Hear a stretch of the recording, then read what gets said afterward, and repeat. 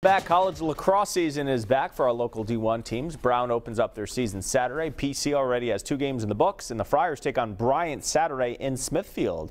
Bryant preparing for another successful year. The Bulldogs led by head coach Mike Pressler, and this is his 13th season in Smithfield.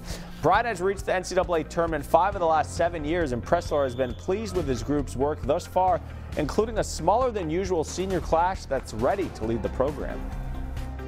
You know, it's not a big group numbers-wise, but it's a great group character-wise, and it's the guys that really represent Bryant University very well. And just not on the field, but tremendous students, first-class young men. I got to set the example. I got to go shoot. I got to go lift. I got to do all these different things to show these guys this is what we do here.